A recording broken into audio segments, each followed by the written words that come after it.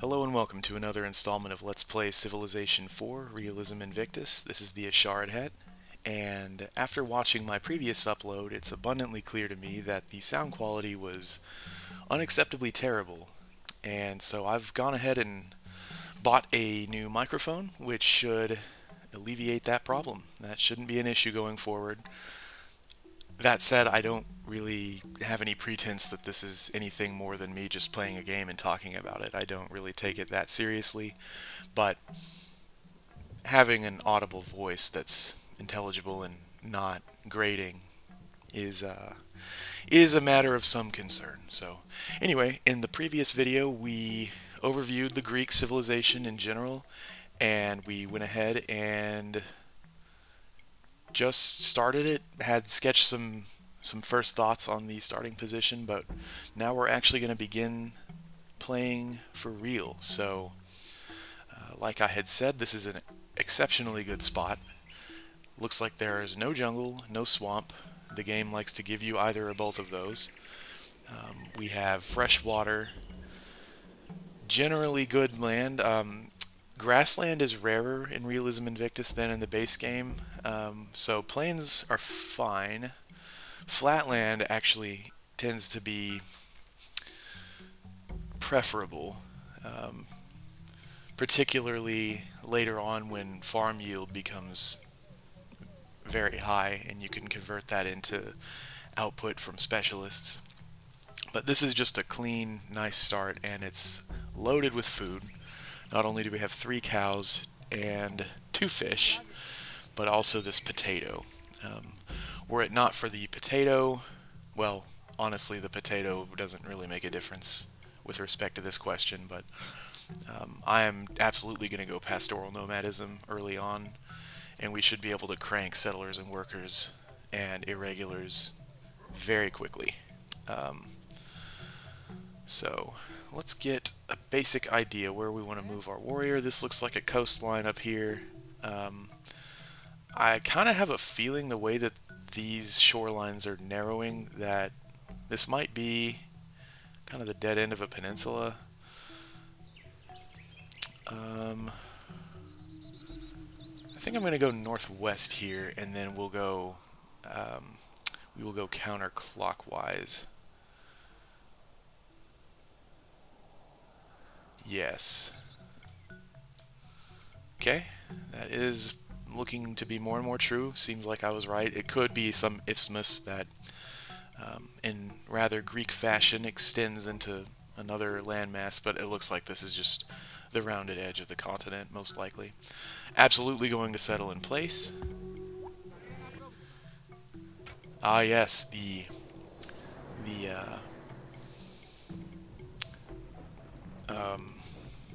can't think of the term right now. It's not anglicized. It's not Athens, it's Athenae. I like this. And if another leader conquers this city, who historically had conquered it, it will be renamed to whatever their culture referred to the city as. I think that's cool. Not only the civ, but the leader. So for instance, if you play as the Americans and the leader you've selected is Washington, then your capital will actually be Philadelphia, because that was the original capital in Washington's day. And during his presidency, you know, there was no White House, there was no Washington, D.C. yet. But if you play as like FDR, then it's going to be Washington. So I think that's a really cool feature. Something that took a lot of effort and work in the production of the mod, and adds quite a bit of immersion, but it's still ultimately just changing text and tying them to certain leaders. But I really like that feature. So Athenae, just as a placeholder, I'll select a warrior for now, but we will, I'm going to take a more careful look at what to research and what to build. I had said before, I think I want to go agriculture and then AH. That's probably what I'm going to end up doing. We don't have raging barbs on, so like I said, hopefully it won't be a tower defense game. And that should give us some freedom to pursue some other things. On raging barbs, you basically have 60 turns to have an archer up in your city and another unit to guard any improvement that you have built additionally.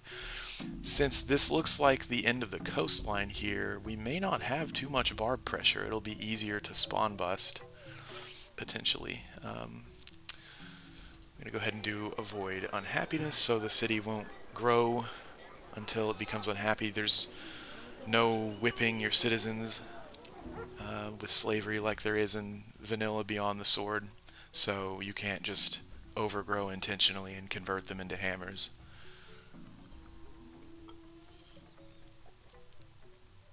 So it's more important to keep an eye on not overgrowing, especially since that is actually a separatism risk. Okay, let me see if there's any other thing I want to do. The Greek archers are 50, 20.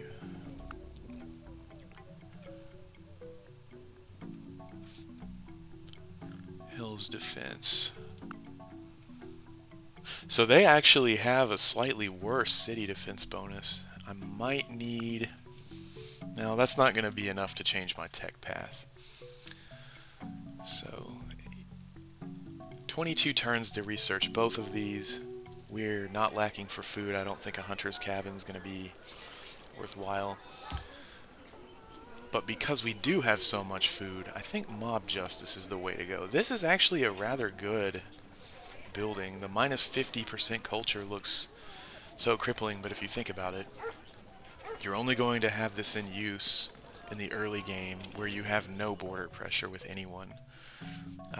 You'll still get to your big fat cross before, you know, it's not going to delay your ability to work any tile in the BFC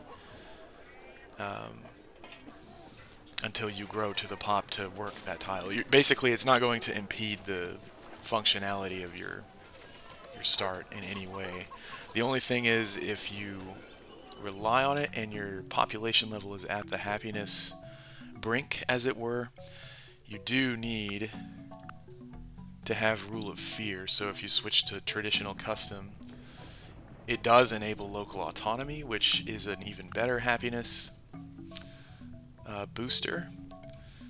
Well, it's equivalent initially, and then if you pair it with monarchy, it's even more. But you probably want to have code of laws by the time you switch out of that. So other than bearing that in mind, I think this is a great improvement, or building, excuse me.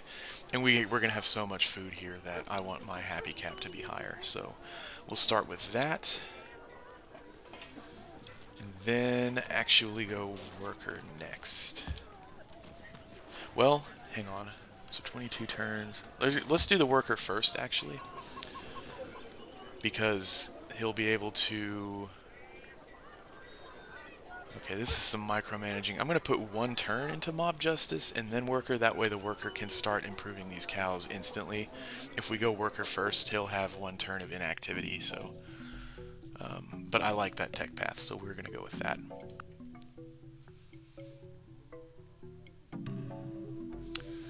That is one thing about Civ 4. It has a great UI in my opinion, but the way that it cycles actions can trick you or sort of charade something you were thinking to do. You have these little checklists in your mind, like, you know, I put my 1 turn into mob justice, now I need to switch to the worker, but then you end your turn and it says, hey, move this warrior, and then you cycle through all these actions and then you end up forgetting. So it's important, if you're playing seriously, to stop every few turns and examine everything and make sure you are correctly following some deliberate course of action, because the game will just tell you, hey, click here, what do you want to do here, what do you want to do here, and then you get a shining, pulsing red button to click on to recycle that process, and it doesn't really lend itself to attentively following your own plan, but that's really on the player, not the game. Ooh, sweet, we have horses nearby. Awesome. Only drawback is it looks like there's no fresh water over here. But that's okay. I really like having horses. The mobility bonus, in particular, makes them attractive. I think cavalry is probably some of my favorite early game unit category. One of my favorite unit categories in the early game. They're comparably strong against most opponents. They have attack bonuses against melee, typically, and they can maneuver very well. You don't have to manufacture bronze or something to build them.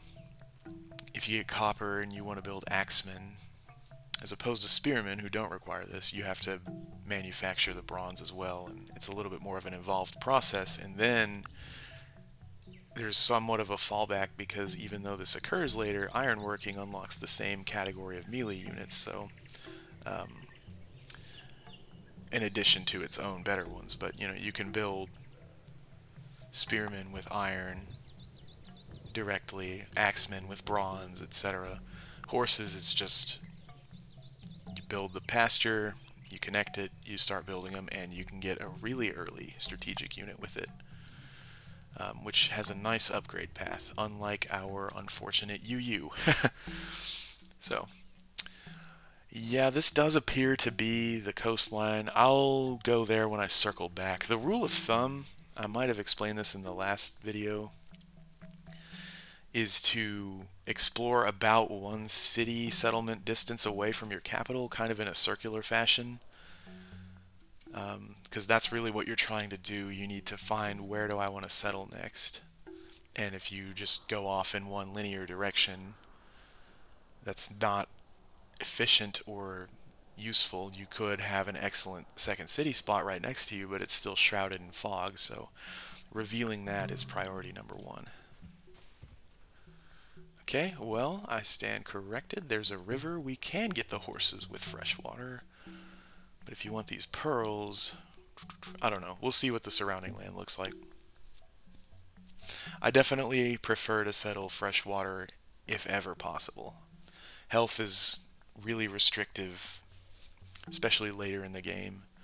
As I mentioned in the previous video, happiness is a pretty big early game constraint, but by about late medieval on, health is a pretty serious bottleneck. And having a +2 bonus from fresh water is really quite a big deal. Okay, cows. We weren't lacking for that, but it's weird how the color changes when you cycle the or toggle the grid on and off. That looks a lot more dry than that, but I like the map on its own more. But the resource counters I do want to play with, because it's not always easy to see these little 3D models. Okay, let's get on the west bank and then we'll go south, swing around.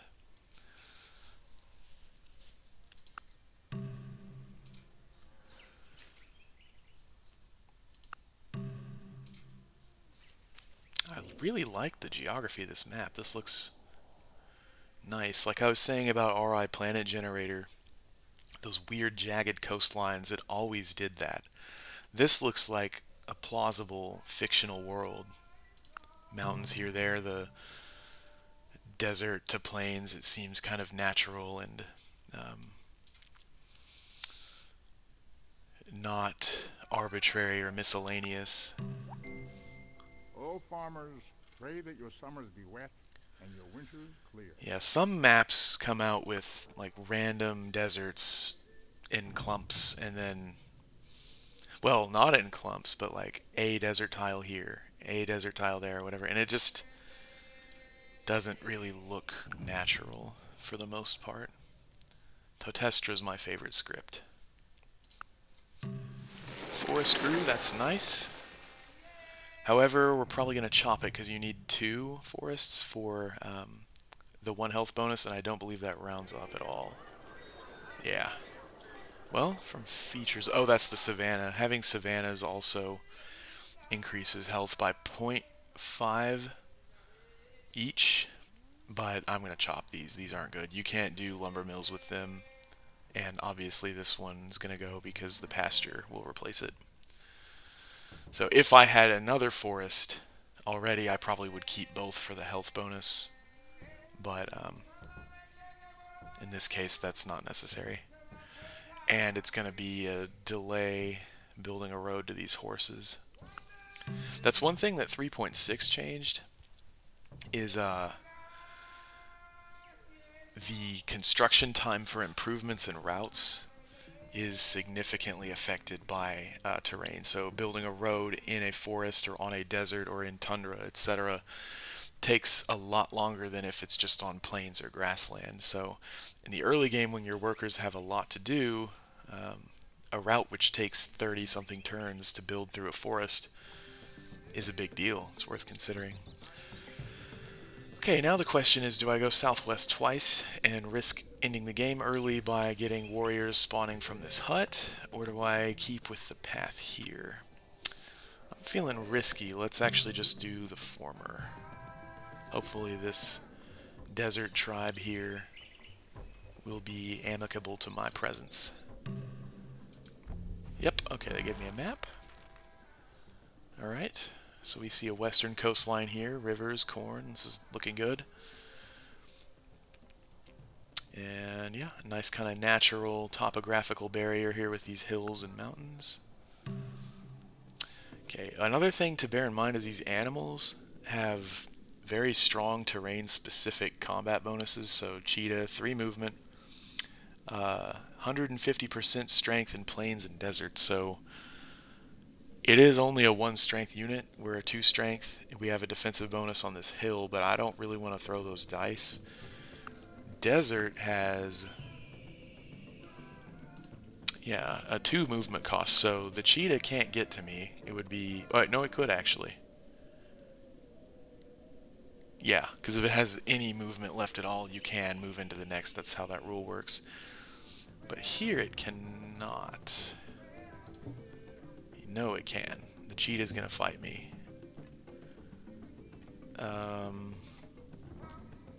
Let's get an additional 5% for fortifying for 1 turn. We can't escape the cheetah unless we go west. But nah. We'll have slightly better than average odds here. 30% of 2. Yeah, okay.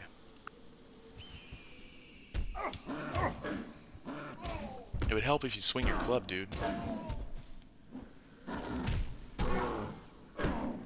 Alright, well that wasn't great. Let's see if we got our first bad combat roll of the game. No? Okay, it did have an advantage. A 64% chance. I should have run away.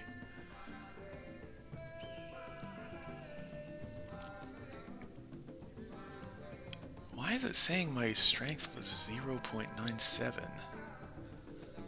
Something's not right about that. I don't think that's correct. It's a 2 strength unit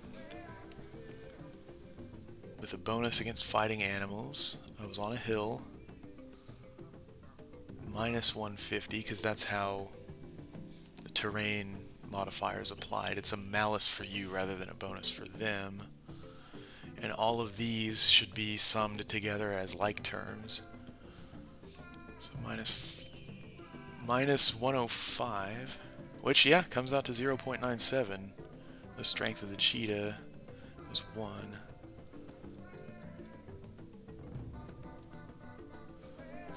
Okay, yeah, because it's a malus for me, the 150, I was multiplying it times 1, which was the cheetah's strength. That's another thing.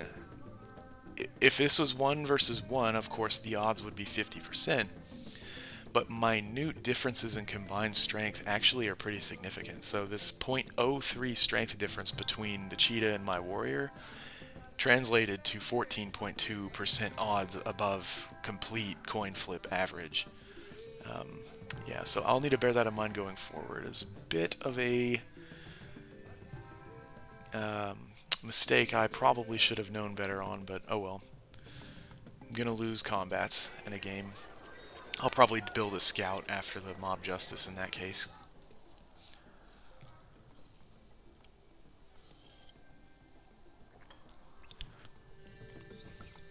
I don't really know. I did a brief test video just to make sure the volume sound balancing was okay.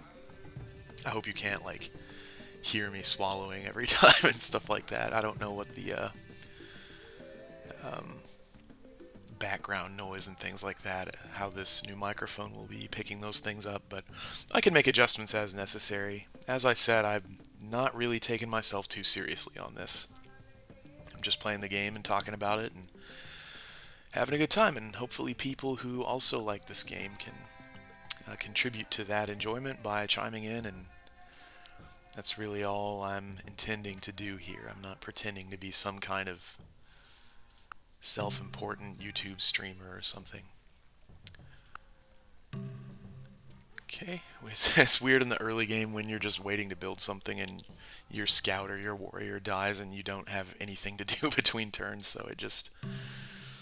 they end as soon as they begin. Okay.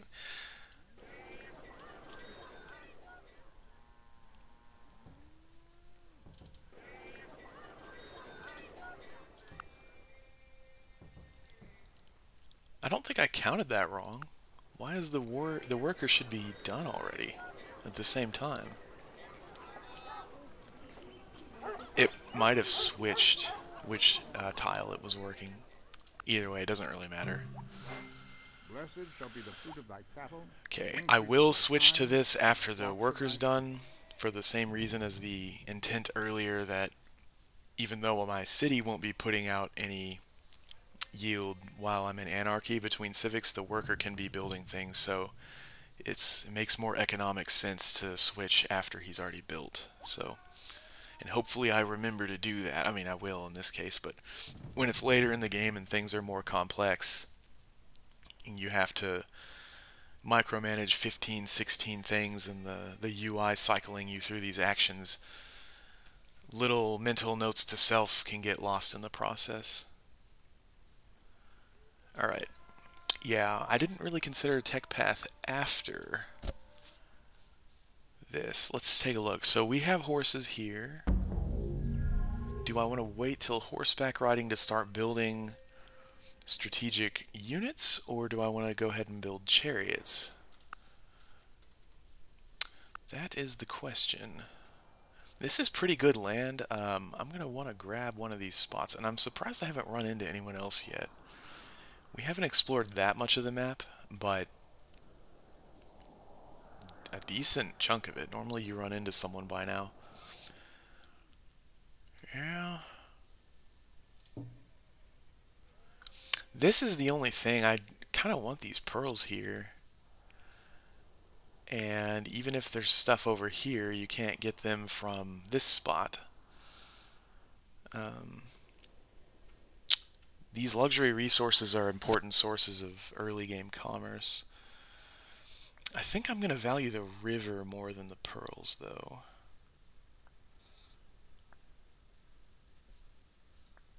Maybe settling on this hill here.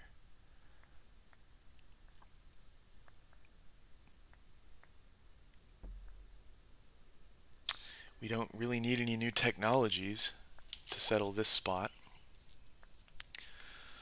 So what should our tech path look like? I did this as a placeholder, but I might actually end up researching early metalworking, because if there's copper that it reveals, or gold or whatever, we do have plenty of hills around here.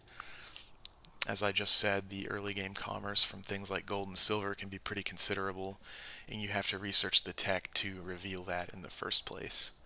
I will probably actually do tool making though, because our warrior was killed and I need to keep exploring.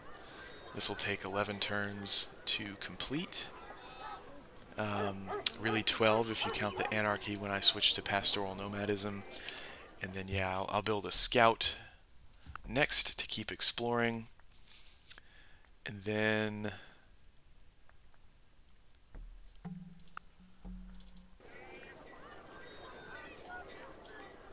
we're not going to run into health issues imminently. I don't need to invest in any health infrastructure yet. I might actually go storytelling and then work on a storytelling circle next, so that the city has something to build after the worker and the scout. It's too early to build a settler. We're going to need better units before we do that. I might actually just do this. Let's do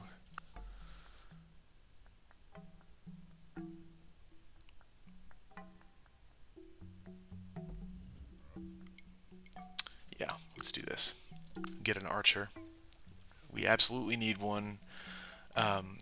Animal barbarians cannot enter your borders. Human barbarians can, and they appear around turn 60. So you always want to make sure you have some kind of defense at no later than that point. So that'll be 20 turns, and then yeah, I'll put an archer up. And then yeah, that's good. And then I can build a second archer and guard the spot I want to settle. That's sort of by the book, but it works. Alright, bears. See, yeah, I'm seeing barbarians. I almost never saw them previously unless I selected raging, but it's very early in the game and I'm already seeing them. So that's somewhat reassuring. I like the challenge and the factor they are in the game. It's a lot of fun. Alright, let's switch to pastoral nomadism. Yeah, it does. You do build improvements slower, but you know what? Actually, if we're going to try to optimize this, let's go ahead and build the improvement first and then switch after the first one is up, because we don't natively get any benefit from having this until the improvement's built, but this is going to make building the improvement take longer. So let's try to be more diligent about timing, or that's not really going to matter, I guess, but taking note of things like that will improve one's play.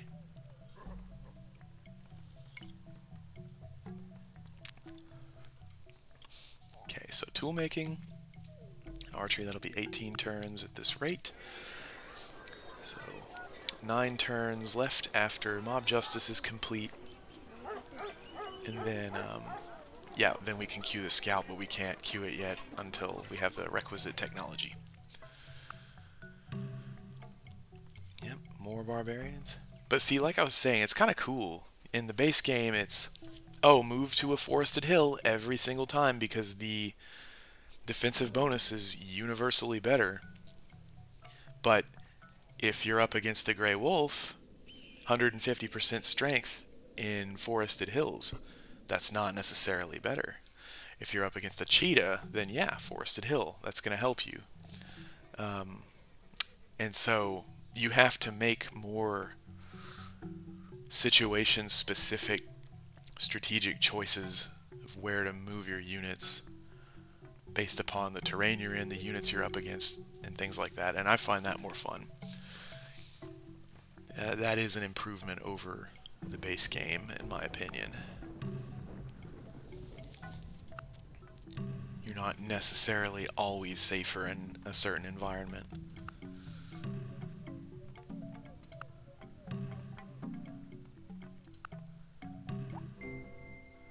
Man is a tool-using animal. Nowhere do you find him without tools.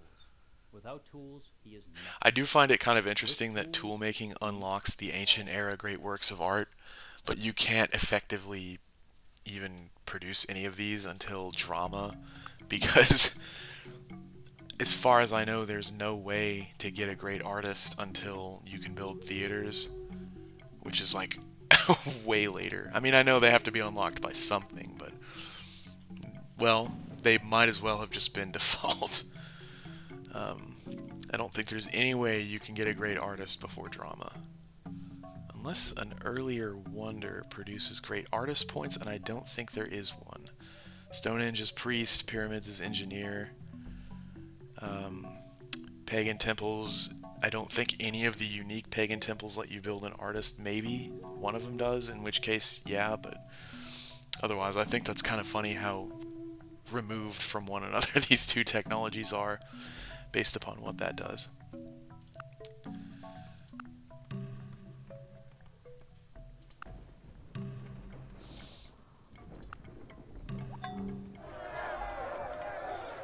Yeah, we're all upset. Okay. Scout. And then we can swing around here, and maybe there's like crab or some other seafood resource on this coastline, which will be worth knowing. But yeah, we'll spawn and go counterclockwise again. Alright, Iran. Reza Shah. And I don't know where he was. Let me check the military advisor. You can always see where you encountered someone you met. On this screen you can select their leader portrait and then see what units you are aware of theirs. Okay, I don't know if this is another landmass or if it's just connected down here farther south, but it doesn't immediately look like we're going to have a lot of border pressure from him. I was kind of expecting somewhere around here. There's undoubtedly someone generally in this area, and I thought that was going to be him. Okay, now let's switch to pastoral nomadism since it's going to actually give us an immediate bonus this time. And we'll keep building pastures even slower, because now they're going to have to build a portable pasture or something. However the game abstracts that, I don't know, because obviously this city ain't going anywhere, but yeah, whatever. You got to use your imagination on some of these things to have fun. Okay, so it's China that's to the northwest. And this guy, I hate this guy. He relentlessly attacks me every single time, even when we have comparable strength. So I don't know if that was peculiar to that one game or not, but I think he is programmed to fight when he's not even at an advantage, so... Okay, yeah, what is at a peak is certain to decline. That reminds me of the scene in Pumping Iron when Louis' dad was telling Arnold a lion at the top of the hill can only go down, and then Arnold just says, or he could stay there. So, that is also an option, Cow. Oh, sweet! Alright, here we were just talking about the delayed construction and the industrious villagers. They must have been really impressed with how we switched our socio-economic system to be pastoral nomads. So they... Oh, and it looks like I was wrong. The pasture and the savanna are not mutually exclusive, so we can keep this here for the whole game. Have a nice little nature preserve over here early on. Okay, and yeah, let's check. I'm like 90% sure his war behavior is super high. Yeah, well, it just says likely to declare wars. He's not very likely. It must have been something in that game. Maybe I was relatively more weak militarily than I remember. Alright, so yeah, let's do this one because we get the Riverside Commerce. The AI governor, which tiles to work, is not always the smartest about those choices. And if anyone watching knows how to do this, please tell me. I don't know if you can turn that off. Like if you research into a deficit or something, it will rearrange all of your cities, and I would rather my inputs stay the same until the city gains a population and then it decides what to do with the new one. But otherwise, I don't really want it to shift around the stuff that I told it to do. Oftentimes they like to run spy specialists and things like that, which isn't always useless. And in Realism Invictus, spies are actually really useful because espionage output is a direct counterbalance to positive separatism. But in the base game, it's pretty much useless. So, well, it's a very inefficient use of that citizen. But yeah, so if anyone knows how to prevent it from doing that, please tell me. I would appreciate knowing that. Okay, so China and Persia are our neighbors. Persia might not be a neighbor in the strict sense of the term. And the Inca. Tupac. Alright. I know that's probably not how you say that, but everyone knows what I mean. Alright, the Quechua tribes. Veteran players of Vanilla Civ will know that Quechua is a scary word in this phase of the game.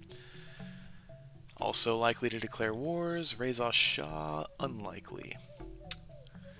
This is one of the most important things to pay attention to about AI leader behavior.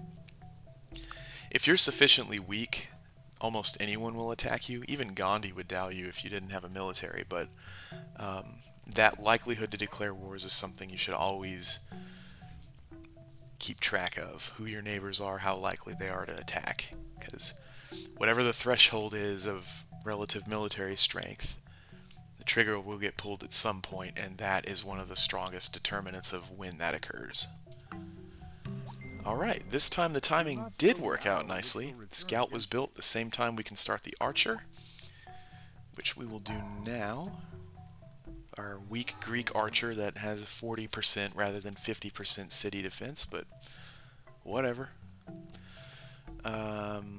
Yeah, let's wheel to the northeast over here, see if there's any nice seafood along the coast. I kind of doubt it, honestly. I don't think we're going to see any resource here, but I still want to get this coastline revealed. I really like it when you start kind of in your own corner rather than in the middle. The culture pressure is not really an issue. Barb pressure is significantly lower early in the game. It's generally just more defensible, and it's also generally more aesthetic in my opinion. Oh, I'm wrong. We got some whales. In fact, this is... If I had my pick, I probably would have chosen whale. +1 straight happiness with optics. And this tends to be kind of a rare resource, so it's always nice when it shows up. We can pair it with this pig nicely. There's no way to get the clam, the whale, and the pig in one city, and it would not make sense to settle away from the river to get the horses and the... Well, I said clam, and the pearls. Which is funny because clams are also a separate resource. If I'm not wrong, I think that's true. Yeah, no, they are. So, I guess in Civ World we have clams that don't have pearls, and then pearls that don't produce meat or something. I don't know. But anyway, it wouldn't be worth settling for the pearl and the horses away from the river. I'm just gonna get this on the second border pop and not work the commerce from it. That's fine. Sometimes it's gonna happen that way.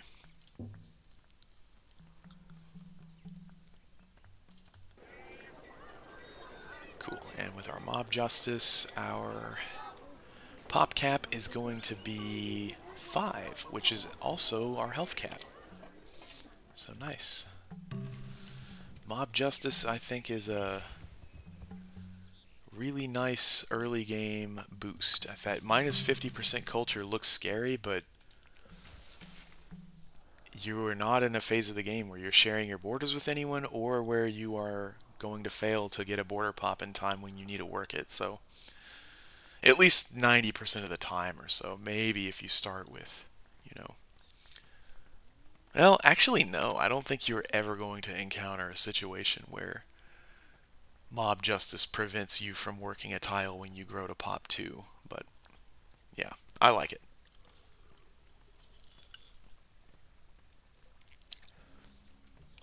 Yeah, and I went with early metalworking for the reason I mentioned earlier. With this level of hills, I expect we're going to see copper somewhere in our revealed area. And I also tend to find that arid hills,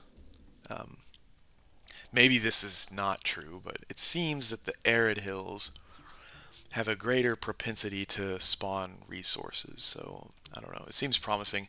And if, say, there's copper here, which wouldn't be workable from settling in this spot, it would modify my settlement plan. So I want to get that knowledge sooner rather than later. And then I will probably expressly work towards building my second city. This is really nice land.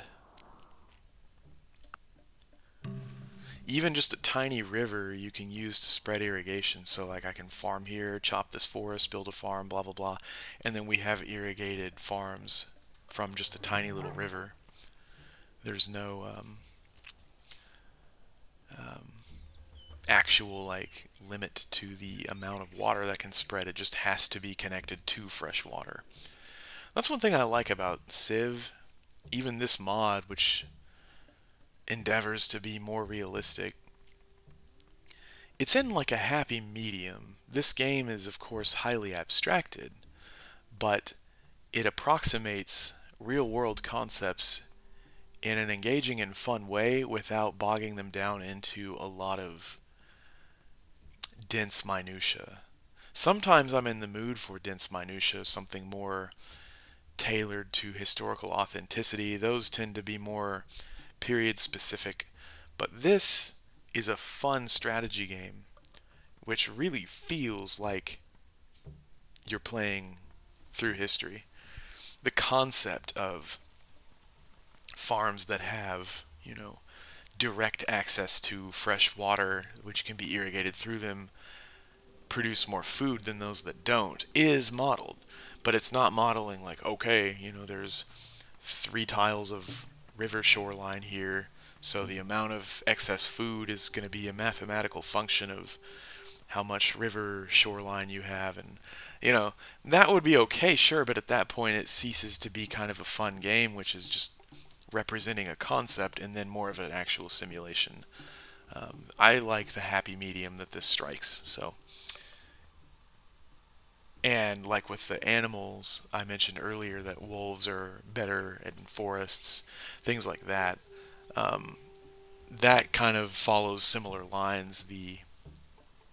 That's not, there's no like literal truth to it in the sense that it's calculated on existing data or things like this, but it's a fun concept. It lets your imagination fill in the gaps there, but it's modeled in the game, and I think this mod does a much better job than the base game in many of those respects. As good as vanilla Civ 4 is, it's not as fun when every time there's a forested hill or a hill, you should always prefer that.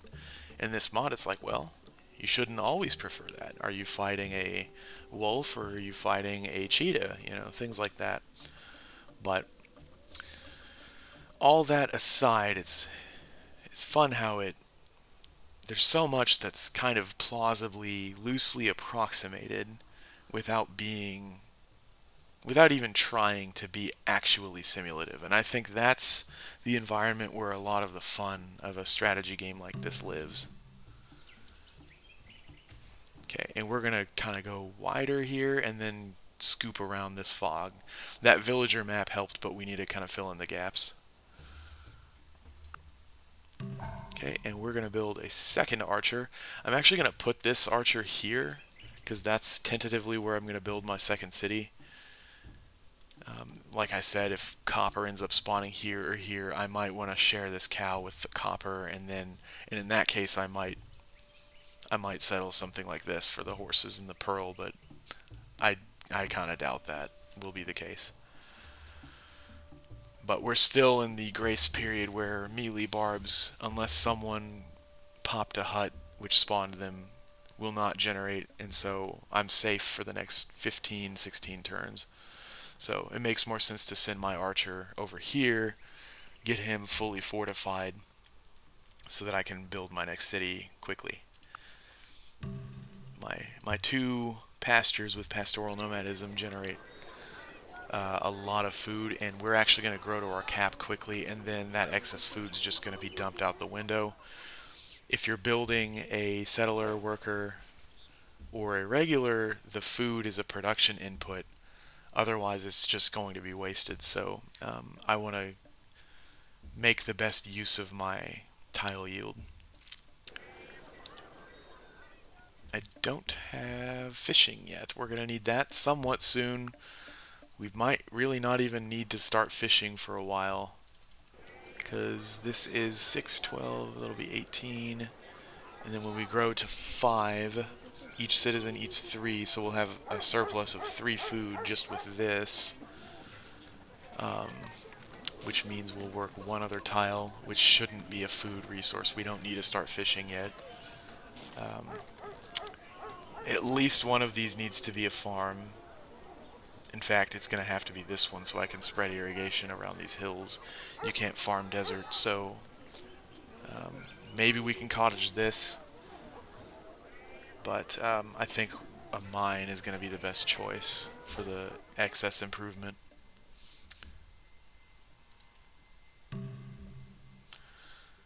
And early metalworking will allow us to do that. So it's not 100% efficient. This is a plains hill. This is a grass hill. Yeah, this is going to have more hammer output. I am going to sleep the worker because he's kind of out of things to do for the next couple turns, and then we'll start building the hill. Well, rather I'll skip turn with the worker because I have definitely been... Aw, damn it. I've definitely slept a worker to wait for a tech and then forgot, and then he's just sitting there. I'm sure everyone's done that. So skip turn's better if it's just a few turns until he can make himself useful again.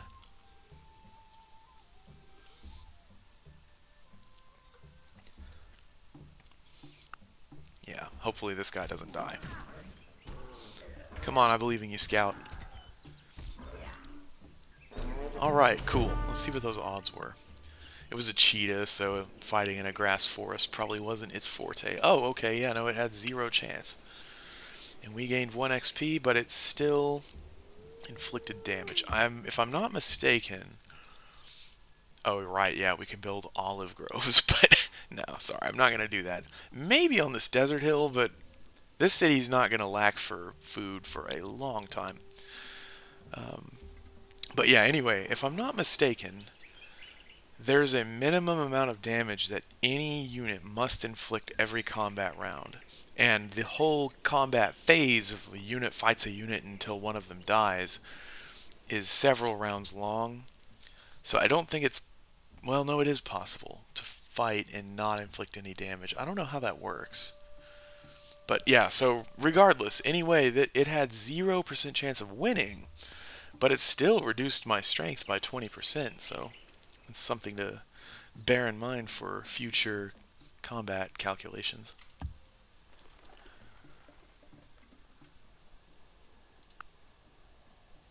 Oh, okay, more barbarians. This is an archer. Surely it won't die from a cheetah. Okay, yeah.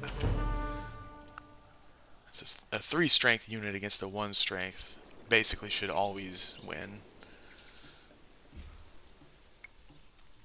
But yeah, no, I'm pleased with the amount of barbs I'm seeing without raging selected. In the past, as I'd mentioned before, basically never encountered more than 3 or 4 barbarians in the whole game, and that basically removes them from being any kind of significant threat or factor.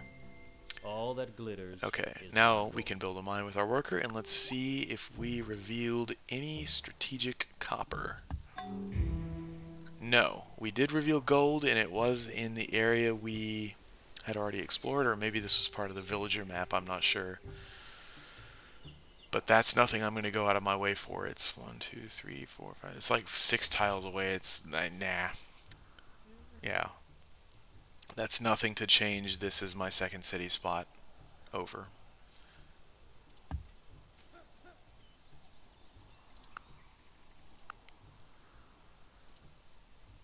Oh, right, protective. I was like, why does my archer have garrison and for drill? Yeah, drill 1, and then I forgot. Yep, we're Themistocles. We have the protective trait.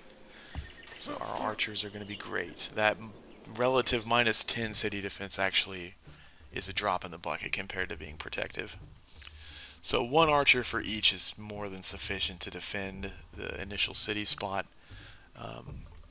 I'm going to go for an early bronze working so we can switch to autocracy 1, which is, in my last Let's Play, I made a dumb mistake where I remained in tribal union when I could have switched to autocracy, and I didn't realize that, you know, oh, nasty, +1 on happiness in all cities, you know, but then when I saw autocracy, I thought, ooh, +1 on all cities, without really connecting the dots that that's no relative change, whereas this removes the malice of additional city maintenance, reduces it furthermore, and then gives you unit production bonus minus separatism bonus and happiness from walls and barracks. So you should basically, outside of any timing constraints on when you want to have anarchy, you should always switch to this ASAP.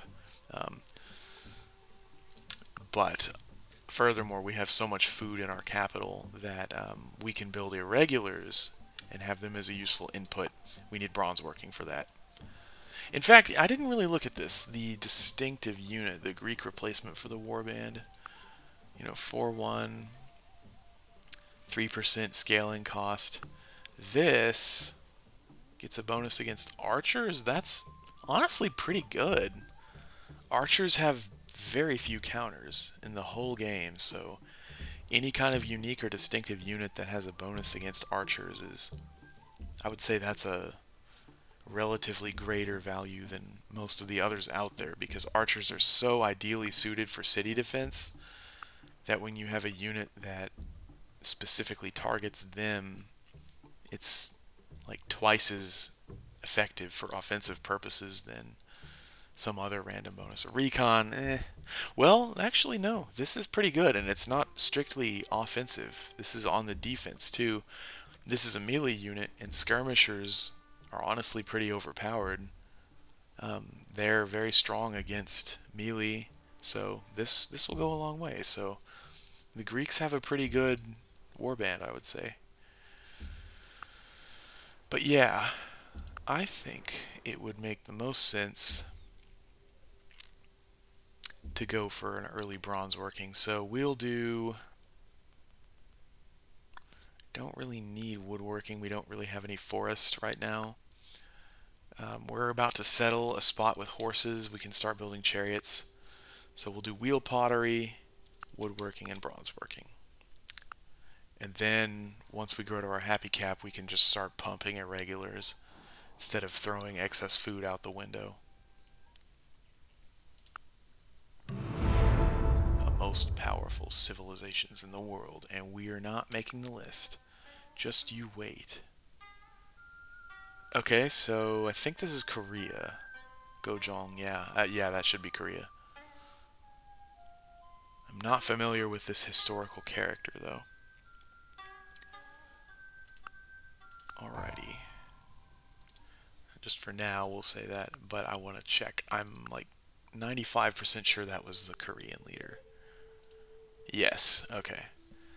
He is very unlikely to declare wars. I have had it happen where a very unlikely doubted me when we were relatively comparable in strength, so I don't really know how much you can trust that, but there is a palpable difference between the warmongers and the non-warmongers, all else aside. Wow, that's quite the description. Gojong, the Emperor Gwangmu, was the 26th king of the Korean Joseon dynasty and the first emperor of the Korean Empire. Wikipedia.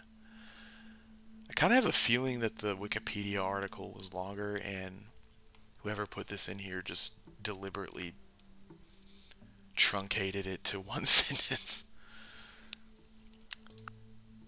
Okay. We're going to fortify. We're going to go southwest, and of course, we're going to be adjacent to a barb. But this is a cheetah. He'll probably have 0% odds again, and then we can promote from the experience we gain.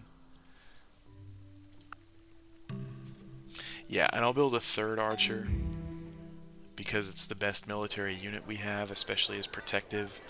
And if a barb tries to attack one of these pastures, we can fight offensively without forfeiting our border defense, or our city defense itself. But after this, I think I'm actually going to go ahead and go straight for the settler. Yeah. Oh, he didn't fight, he ran. The cheetah knows when it's going to die and avoids the fight. Oh, wait, no, let's see. Okay. It did it once, we can say that. I expect this scout's going to get killed by something eventually. There's a lot of forest in the early game, and you get a double movement bonus with Woodsman 2, so we're going to take Woodsman 1. Ah, jungle. You do exist, but you are relegated to the west corner of the map. Well, of the continent at any rate. It's always nice when you don't see a lot of jungle in your immediate surroundings. That's just simply no fun. You have to get water pumped before you can chop it, and it just generally sucks overall. There's no benefit to having it. Technically, you can build forest preserves on it for an additional happiness, but that's unless you're role playing. There's no in-game strategic reason to do that. And there's a swamp, so I guess Cow got unlucky here. Looks like we got the better starting area from the looks of it. Okay, and we'll keep this guy in reserve. Since all of these pastures are adjacent to my city, we can just offensively fight with him.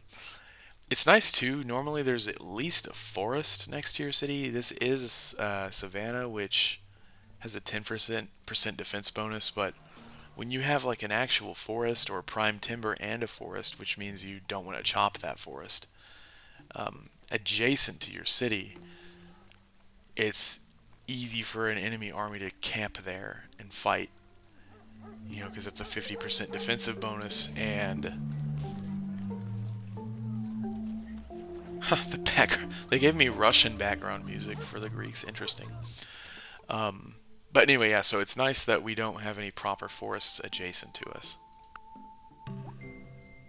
Put your shoulder to the wheel. Okay, now once we get those horses hooked up, we can build chariots. I'm probably going to wait until proper horsemen because, like I mentioned earlier, we're protective, so our archers are super good. We don't need an uber early strategic unit.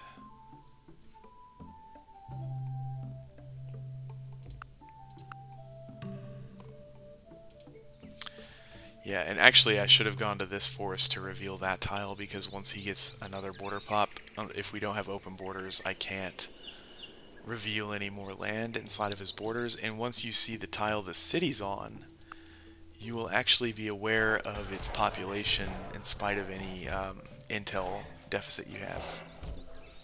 Dog versus dog, come on. Scout dog, you can do it.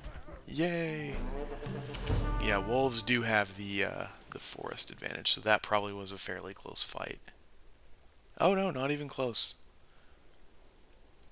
Yeah, scouts have a huge bonus against animals, so in the early game they are quite good at revealing land, which I guess matches their job description. But like I was saying, if I had gone to this forest, because this tile is almost, well, no, this looks like it's grassland. If I had revealed the city, then I would know its population for the rest of the game, even if I didn't have fog lift on anything else. So that was a minor mistake I made.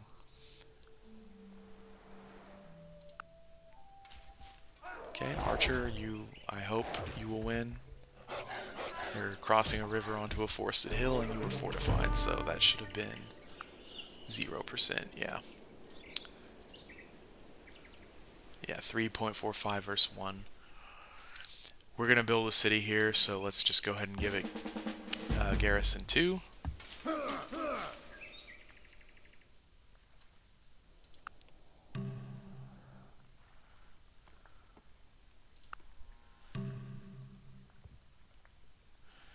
And we're actually going to need road building to get the horses hooked up. I'm still going to go bronze working first, though, so I think stone cutting road building is going to be my next techs I research.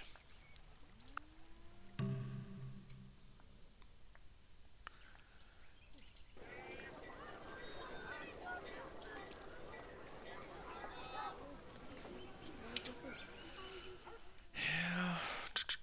How long is it going to take to build? Because like I said, the desert hill, it's going to take longer to build the improvement here. I'll either send this worker to start building this past. Yeah, actually, I'm going to go ahead and do that. That's going to take 17 turns. I'm going to send the worker over here. I hope there. Oh, there can't be. Yeah, barbs can't spawn 2 away from a unit. But yeah, we'll get started on getting that city set up. I don't think we're going to have a shortage of workers with the amount of food output we have. And then because you can't build an improvement till you're within cultural borders, I'll just leave the worker here till the settler arrives.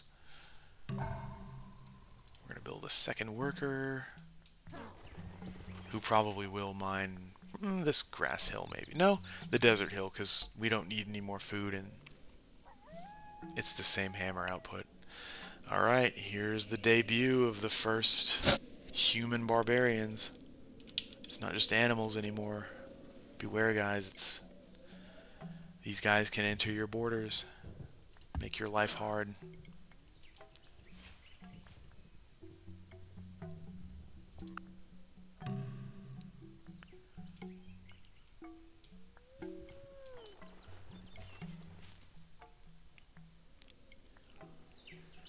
Skip the turn one more time.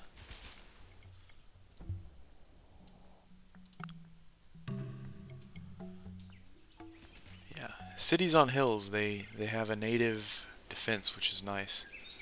Plus 25 forever. Forests give you defensive bonus, but they tend to get chopped. As much as this whole map is an extensive forest, they get chopped later. Hills cannot get chopped, so the defensive bonus you get from them is permanent, and in contrast to hills, once again, if you settle on a forest, the forest goes away, so...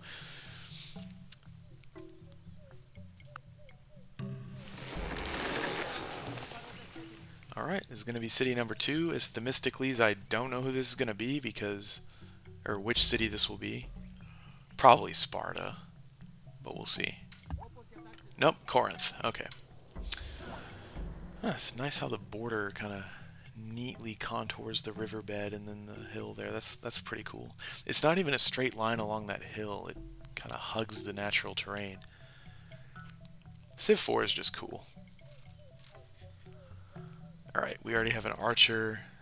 I should have probably researched mysticism so that we can get Storyteller Circle for the horses. That was a bit of an oversight, but it's not going to hurt anything to go ahead and build a granary, which I will do. And then we'll start on the... Oh, right, okay, we need woodworking to build the pasture in the savannah. We got the other one by event, so that was a skipped requirement. I'm not going to build a cart path here to start connecting this because that actually doesn't expedite the construction time of the road. So yeah, that was a mistake to send my worker here. And it's riverside, so once we research fishing, the river is a route that'll connect the cow, which we already have, would already have, via the same delivery method in our capital. So there's really nothing for this worker to do over here right now. That was a mistake. I'll send him back. We'll build a mine on this desert hill. Yeah, let's see if I can reveal any more land in his capital here.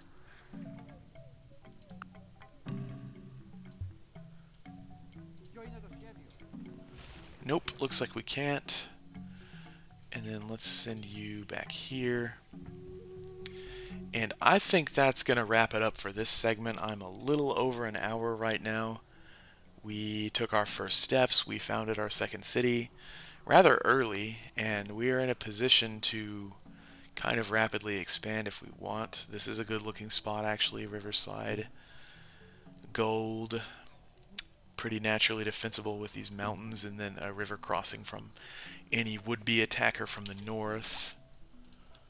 I don't really know what's down here, but deserts tend to be nice natural barriers where you don't want to expand through unless there's some, you know, El Dorado on the other side. This is clearly a backyard. Whales won't even be useful until the Renaissance, but unless I get conquered, no one's going to settle here, so I can just fill that in later. As far as claiming land goes, this spot here, and then depending on if there are any resources in these spots. Now that kind of sucks because this pig, we forfeit if we settle coastal, but I think settling coastal, especially since we are a seafarer and we have an additional trade route for coastal cities, is going to take the cake. So something like that, tentatively, as far as claiming land goes. Well, then you also have the conundrum of this is freshwater, but they can't be only one tile away. Anyway, I'm not going to just jump into settling into a jungle. Like, way away from my capital. These two spots look pretty solid, and we're not going to have a shortage of food to pump the settlers and pump our irregulars to have decent early game military strength. But yeah, I think that's going to wrap it up for now. We will take, we'll get a more comprehensive action plan going forward later. But yeah, we got our second city up. We took our first steps. We met our neighbors. Looks like we have a, with the exception of Gojong here, kind of a warmonger group. But I don't know if the Persians, well, we met them here, but now it's the Koreans, which kind of lends itself to that being true. We don't know if this is connected down here. It probably is. But in any case, we got pretty lucky with the natural geography. We have a nice desert to our south. That's a pretty significant movement barrier. From the south, we have good mountains and hills from the west. And if I don't try to claim this western coast even, we just stay to these three cities, it's pretty naturally defensible. We'll have to see if we have iron on any of these hills. If we don't, and there's iron elsewhere, it probably warrants conquering in that general direction. But yeah, this is a nice looking map aesthetically, but it's also strategically advantageous for us. This is a good map. We have a nice spot here. We're not likely to get much barb pressure, and like I just said, these borders are pretty defensible. So, alright, we will move forward in the next segment. Thank you for watching. This is the Ashared Het signing off.